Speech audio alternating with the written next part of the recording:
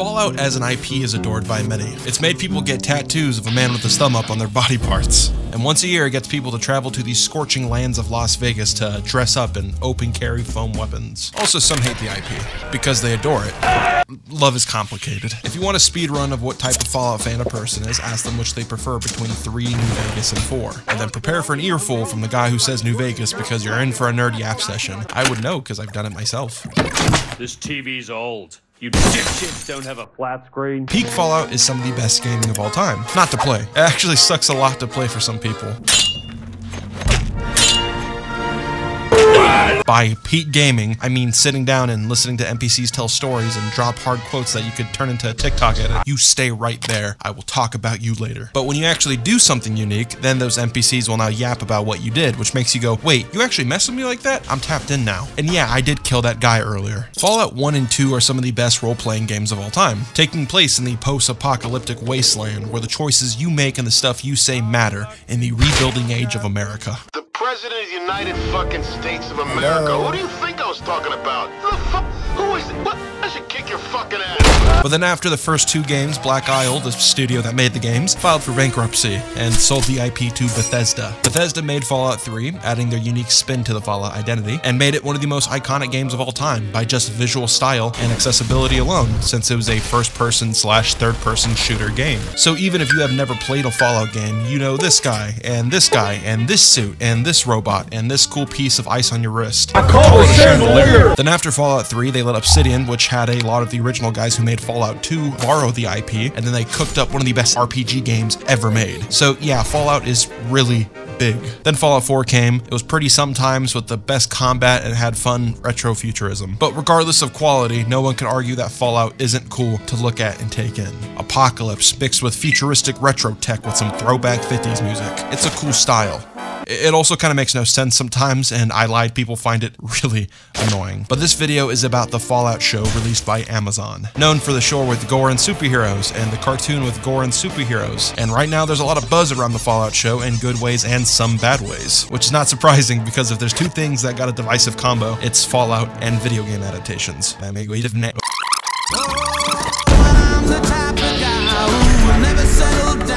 A year ago, I put my heart and soul into a flop video about The Last of Us, and for a big section of that video, I talked about video game adaptations and the history of why a lot of them were bad and cash grabs. TLDR, video games are fun and cool because I like the game and get mad and smash my TV. But some people don't like that, so you get some actors, put them in a little box, and grandma starts to clap like a seal. The reason I bring this up is a lot of people don't like video game adaptation shows because most of the time it can feel like they're just wearing cosplay with no care of the source material's universe. But for Fallout, people have felt the sentiment with the games themselves since Bethesda acquired the IP, embracing this retrofuturism aesthetic without care for world building or immersive roleplay. Some like the high-quality Fallout that takes its time to present ideologies, giving a choice in a rich world of politics, beliefs, and immense depth. And like I said in the Starfield video, some are okay with a linear Disneyland ride that doesn't have so much depth and attention to detail. So the stakes of the Fallout show are really important depending on how you adapt it. Because while Bethesda choose to be a Disneyland ride, they still share the same continuity of Fallout 1, 2, and New Vegas. But Fallout 3 is in Washington, and Fallout 4 is in Boston, and 76 is in West Virginia, which is nowhere near California or the Mojave. So even if you don't like Bethesda's games, at least they got their own puddle to splash in without affecting the West. And don't forget about me! The Fallout show is in California, which is also Fallout HQ. So which Fallout are they adapting? Mickey Mouse Ride or Game of Thrones? After watching the Fallout show from beginning to end, I felt weird. Like Fallout 3, the show is a commercial success, with high ratings and praise, which I completely understand, because like Fallout 3, which regressed a lot from Fallout 2, the vibe of Fallout alone could be enough to wow people who aren't familiar with its history. And if you're like me, who grew up post-Bethesda acquisition, getting into the franchise with 3 or 4, not diving into the other Fallout games, it has a lot of that Fallout look you loved. Most of the complaints people will have with the show are going to be one out the other. Normal people and even casual Fallout fans don't know a lot about the NCR or the Brotherhood of Steel, and Shady Sands probably sounds like a nursery home that you stick grandma in. So who gives a shit that I got bombed? If the show's a fun time, it's a fun time. And at times it could be a fun time. I'm not the Grinch. Some of the artistic designs of Bethesda's Fallout 4 are really good, like the retro futurism of vault tech in comparison to the run-down, ugly look of the vaults that were shown in Fallout 3 and New Vegas. And power armor being a real mechanical Iron Man suit than just a cosmetic with stats. And even Fallout 4, I like how Diamond City looks and how run-down Boston looks post-bombing. It makes no sense and is kind of dumb but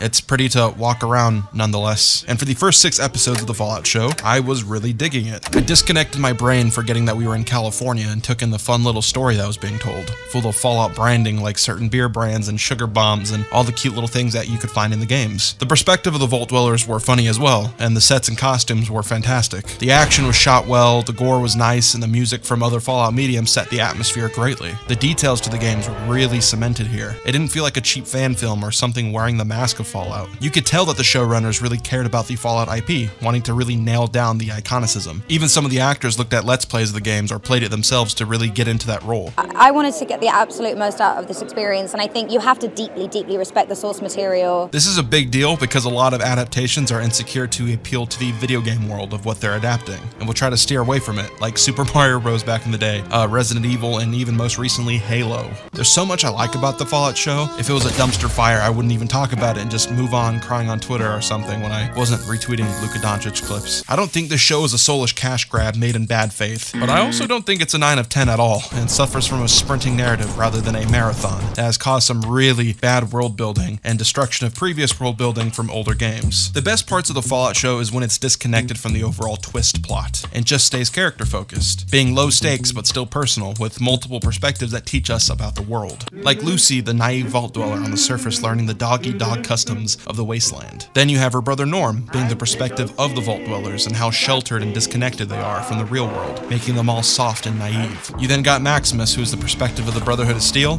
He's the weakest part of the show, not gonna lie. The Brotherhood of Steel being kind of chopped doesn't help this either. Also, the Pridwins coming from Boston, which, if you like Fallout 4, I guess, that kind of retcons some stuff. Maximus also has some of the worst lines in the show. They're so bad that in my own little, like, brain rot mind, they're pretty funny to me. You mean use my cock? You wanna make my cock explode?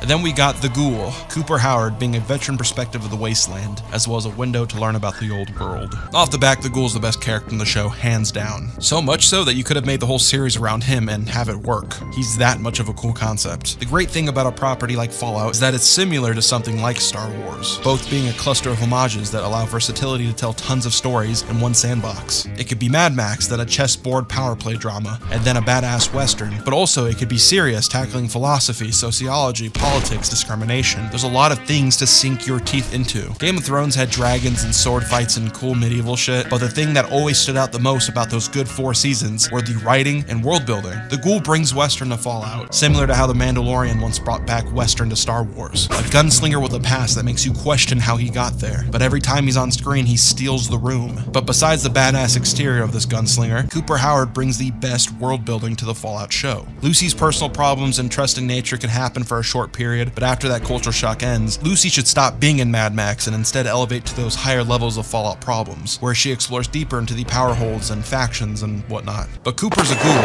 and being a ghoul opens discrimination since ghouls are disliked and can be unpredictable, going feral at any moment. So it makes sense that he's not in modern civilization, but rather a cockroach. And with how ghouls have been retconned to now require anti-radiation to prevent going feral, you now have this ghoul trying to chase the dollar so he could buy his cure to stay sane, which means you got a Western Mad Max story without it feeling unnatural. And now Lucy could be in it against her will if she was to get like kidnapped or something. Yeah, the ghoul thing is a problem on paper, but ghouls have been getting messed up since even Fallout 4 with Billy the Kid. Not excusing it, they're just bigger fish to fry. I could let it slide, I guess. Also, Cooper being a ghoul means that he was also alive before the bombs dropped. And to add even more depth, he was also a famous actor involved with Vault-Tec, which raises that question to the audience. How did he get here? How did a famous celebrity that then worked with Vault-Tec end up being a degenerate gunslinger and not being a Vault himself? And when Lucy's with Cooper, they contrast each other. One is new to the wasteland with a pure heart and mind, and the other is fully corrupted. Even at some point, Lucy questions his savagery about why he wants to live anymore. But when we get flashbacks of Cooper, we see that he wasn't always this way. Cooper had a lovely family and was the cowboy good guy, even fighting with his producer, not wanting to kill his on-screen villain since it's something a hero wouldn't do. But when he's pushed into it, he folds. Cooper's flashbacks gives world building to how society collapsed even before the bombs fell, and how Cooper was a part of that problem. Like how he gave in to being being a gunslinging killer on screen, he stopped being the good guy altogether, selling the end of the world for $1, getting richer than ever with something he didn't even fundamentally trust or agree with. And this development ties into the best part of the show. Baiting Lucy for his own benefit, she breaks his medicine. This is when we see Cooper go looking for more, where he sees a friend doing the same thing. He kills his friend that is turning feral and then salvaged his meat, where Lucy says, what's the point of wanting to live like this? Then after selling Lucy's life for his own life, he's on the brink of turning feral. Lucy, close to being harvested by a Mr. Handy, breaks free and lets out all the trapped ghouls, including both the normal ones and the feral ones that she has to put down, where she learns about their condition.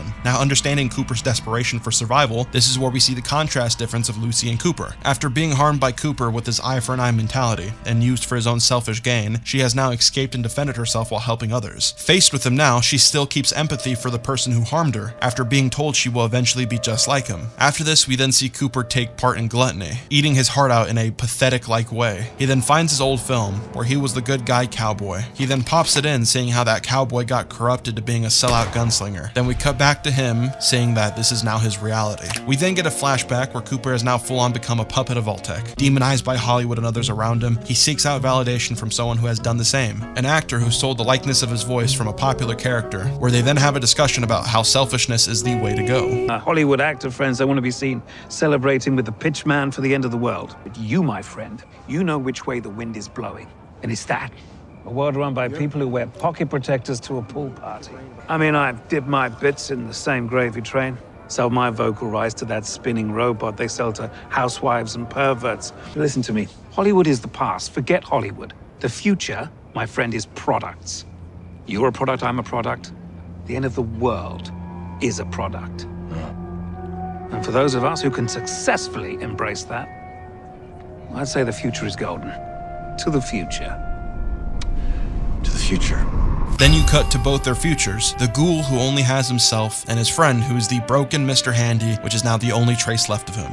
To the future. It's brilliant television. The world isn't ending, you're not fighting an empire-like government, it's grounded with the characters being the center of attention, with the world only being a backdrop. The first 6 episodes are flooded with moments like these, but then the show folds on itself by rushing and taking massive overbites when it didn't need to. The reason The Mandalorian collapsed as a show was because it became ungrounded and tried to juggle the entire universe in a once simple bounty hunter dad show. Instead of just focusing on the Mandalorian as an individual and have him progress in his own western, he got turned into an extra in a Star Wars MCU plan, where now every important figure knows him and he's helping against the largest threats ever, and the show became fast food. It's why world building is so important, because we've seen many times in other medias where when the world building collapses, so does the show. Like I said earlier, Game of Thrones being the most popular example. And I feel in the instance right now, bad world building has not only ruined the Fallout show, but has also ruined Fallout entirely in some ways. Like the Mandalorian comparison, the best part about Fallout is the aftermath. Lore and events are all history that led to where the world is now. You could hear about the past and theorize how events played out, but everyone is in the Fallout. And now the Fallout is a new thing entirely, full of conflicts and stories. Every Fallout story is a subjective narrative in the overall world. The Enclave could be a threat, and now you're fighting them. The Institute could be a threat in Boston, and now you have the Railroad and the Minutemen, and you're just some normal guy who has a personal conflict about getting your son. Your dad is also from the Vault, and is now in some war about water, and the Enclave and Brotherhood are beefing. Hey, Bri? Yeah? Or you're just a courier that got caught in a bad situation, now learning about a bunch of man-made factions who all want to control a dam. Everything is so Mickey Mouse, because at the end of the day, humans just like power and control, and will always start conflict. Everyone has moved on from the bombings. It's been over 200 years, life is just normal now, and there are governments and factions and politics and allegiances and power vacuums. All main conflicts are man-made conflicts, which means no matter what, moving forward, you continue to develop and enrich these man-made conflicts. It's why the Brotherhood is always different in each game, because each chapter that represents them could be different. Still though, doesn't excuse how annoying it is that they're always a mega faction though. Stuff like this is common within post-apocalyptic worlds. Planet of the Apes, for example. Even something like The Last of Us and The Last of Us 2, where you play as the literal cure for humanity, ends up being all about Mickey Mouse human drama. Mad Max Fury Road's main conflict is that a warlord gatekeeps water from the locals. This could be a Fallout side mission. Most Fallout plots involve water. I say all this because extremely unnecessary high-stakes storytelling annoys me. The Fallout show began to collapse for me when the plot twist made the stakes so high to the point where the world building of the previous games had to be sacrificed for it to exist in the show. Fans keep trying to fight about the timeline of the bombing of Shady Sands to see if it retcons New Vegas, and while it does matter, matter, Shady Sands getting bombed in general affects New Vegas and the future of Fallout no matter what. The nuking of Shady Sands is a loss for storytelling in every way for everyone. By nuking Shady Sands, you now eradicate the nuance and power of Fallout in California, because now the NCR are no longer a large power and are just remnants like the Enclave. And somehow no one has sucked up this power vacuum until the Brotherhood of Steel do. The asshole from Mr. Robot says it's to rebuild the Brotherhood and get power. When has this ever been the motivating factor for the Brotherhood of Steel in California? They used to have ideologies and beliefs and were weak, but now they're a strong military that came from the East Coast that act like the Enclave and kill anything in sight. The world is so lawless again. The whole point of the NCR was that it was pretty much the new government of the world. In New Vegas, it said that they are 700,000 strong and have branched out to other states. It's why they are even in the Mojave to begin with, to get resources from the dam. It's why they won over the Brotherhood of Steel, because as Mr. House said, they got overpowered 15-1. But now they lost their HQ and are somehow a rebellion? No matter what, the NCR, even after just losing its capital, should still be the largest force in California by just pure numbers. California shouldn't be a busted-ass hellhole only full of scavenger murderers. They could exist, but there should also be rangers and military. Even with the Shady Sands survivors in a vault now, the NCR were large enough to be stable in California. They were just spreading thin in other places like the Mojave. The NCR represent civilization building up again. In New Vegas, it's a big reason why Caesar does not like them.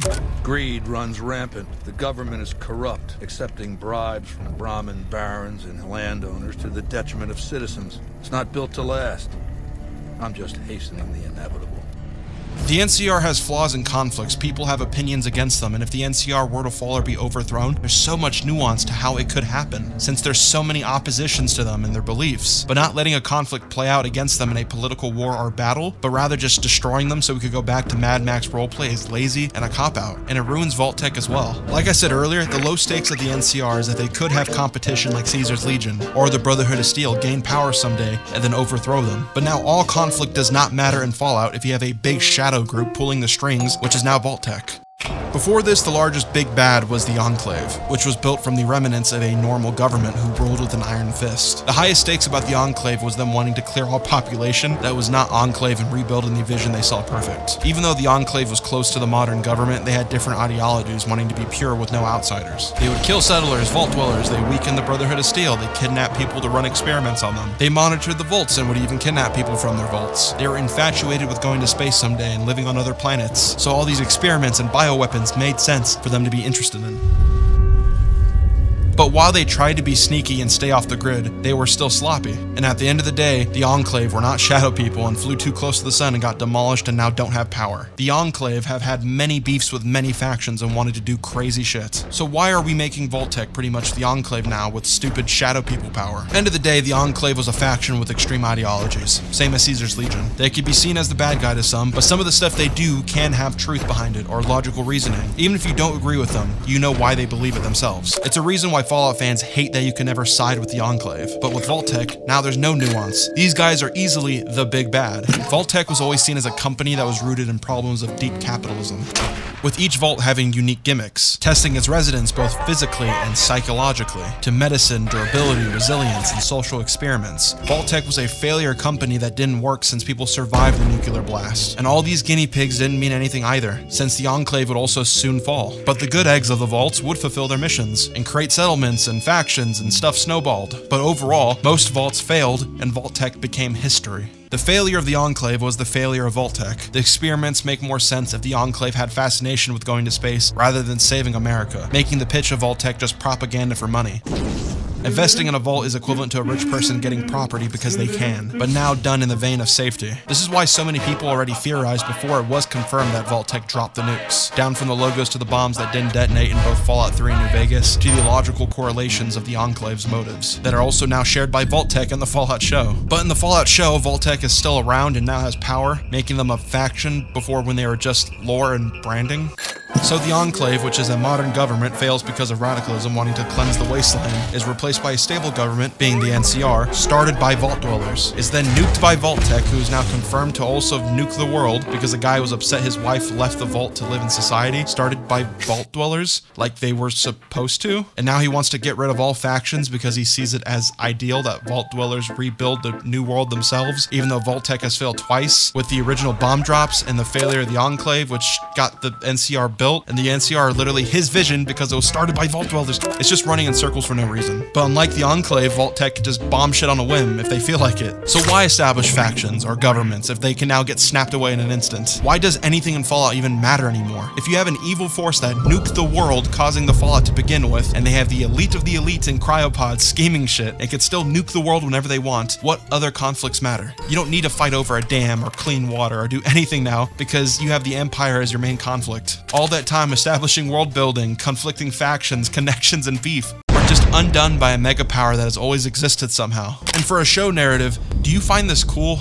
I'm legit asking you to comment your thoughts about this. In the world of Fallout, where all antagonists could be subjective to your choosing from your beliefs, to ideology, and outside factors, is having an evil force that is going to make everyone practically form a rebellion where they have an endgame collab to fight and destroy Vault-Tec, since the Ghoul's attached to this main plot with his family, and Lucy is attached to this main plot with her family, and Maximus is attached to this main plot since they killed his family. A cool direction. I mean, like, how many times have we seen this, like, rebellion type story? And it's already happening. Like, A New Hope starts with a droid that has intel to help the rebellion, and the First Order has a droid with intel to stop the resistance, and now a traitor to the Enclave that have suddenly returned has the most powerful energy ever, and you have to chop off its head and get it to the remnants of the NCR, which are pretty much now the rebellion, who are fighting the Empire, and the Brotherhood of Steel, who are just shoehorned into this plot. It's just, I don't know. Maybe I'm just burnt out on this stuff. Like I said with The Mandalorian, the shit I love most about it was in Season 1, when every episode there's something to learn about Baby Yoda, and we didn't know what the hell was going on besides this irrelevant bounty hunter giving up his life to be a dad and struggling with religion. But then big characters got involved, and now everything means so much to save the world.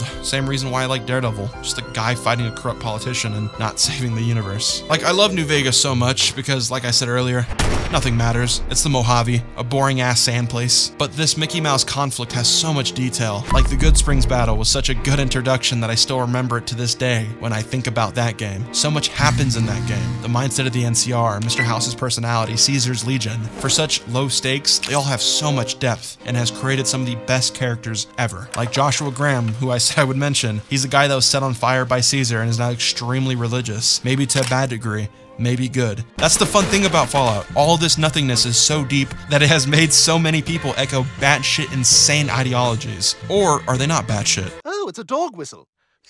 That's where discussion happens and people form personalities depending on what house you side with. It can get toxic, but that's just cool to me. And I know you can't roleplay and have 200 hours of depth where you learn every detail about some dumb farmer's life in a TV show, but those small character moments were so nice. The Ghoul was awesome when it tackled how much he's fallen from who he used to be, or how Lucy is naive and new to this world, but how possibly the wasteland could change her. I love the dilemma of the Vault Dwellers being so sheltered that it made everyone be naive and massive cowards, but Norm wants to do something about it, so he conflicts with all the settlers.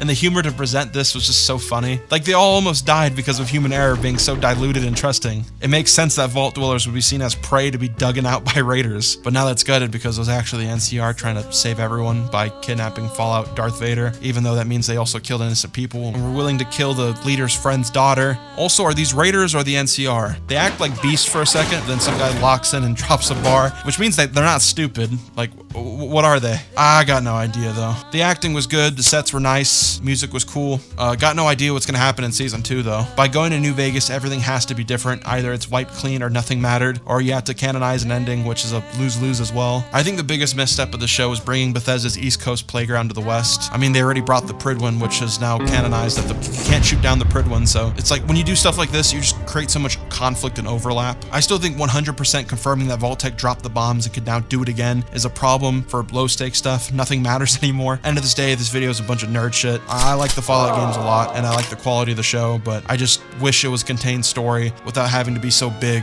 Like in Red Dead 2, Arthur and the gang aren't destroying the government. You can have self-contained stories in sandbox, guys. You don't always gotta fight the Empire and save the world. I don't know though. What do you think about the show? Comment down whatever feelings you have. Subscribe if you want to see more Fallout stuff. Could always replay New Vegas. Also like the video. I'm done begging. I'm gonna go make a Guinness or something. Where you go, a man she's anything but calm. A regular pint-sized atom bomb.